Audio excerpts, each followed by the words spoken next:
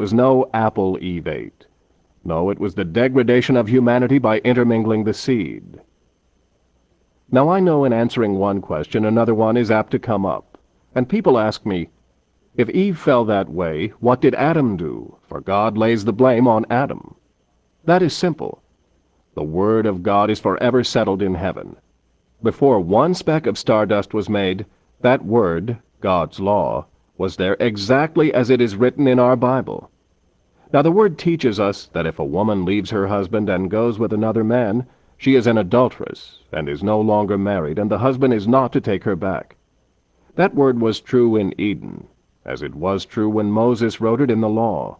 The Word can't change. Adam took her back. He knew exactly what he was doing, but he did it anyway. She was a part of him, and he was willing to take her responsibility upon himself. He would not let her go. So Eve conceived by him. He knew she would. He knew exactly what would happen to the human race, and he sold the human race into sin that he might have Eve, for he loved her.